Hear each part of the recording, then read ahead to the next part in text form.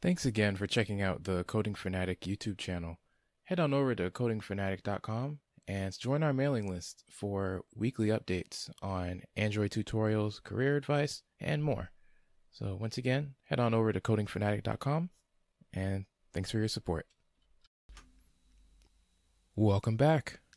In the final part of our series explaining how to set up child activities in an Android app, we're going to set our parent activity of both our child activities.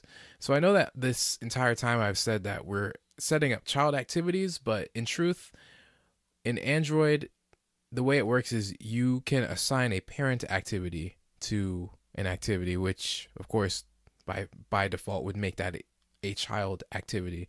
But what you're explicitly saying is, hey, this one activity over here will be my parent. And when you do that for multiple activities and they all have the exact same parent, then they're all considered the children of that one activity.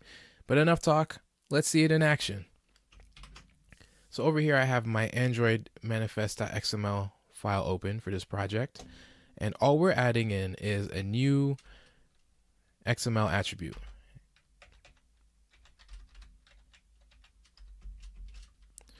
Android parentActivityName.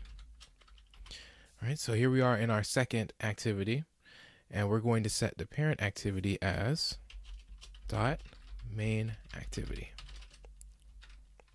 Okay, and we're going to do the same thing over here in the third activity as well.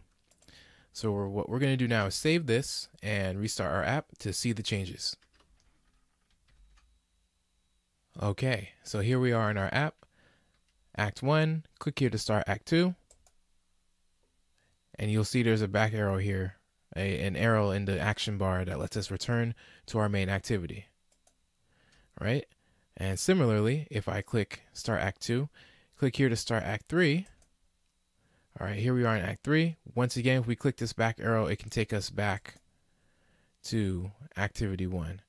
So the goal here was to show you how you can assign multiple child activities to a single parent.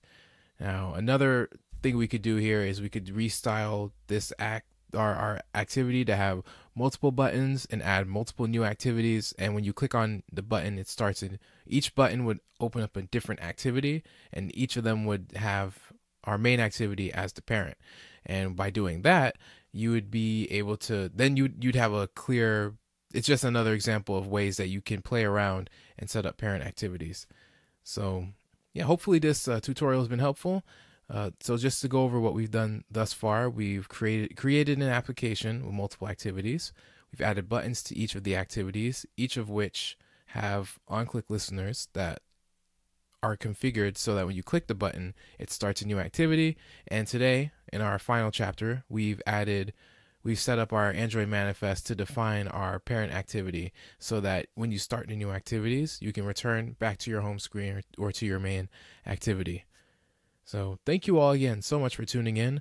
Once again, go ahead and you can comment, like, subscribe to the channel, and don't forget to go to CodingFanatic.com and join the mailing list so you can get updates whenever I do videos like these, such as tutorials, career advice, and more. So once again, thank you all so much for tuning in.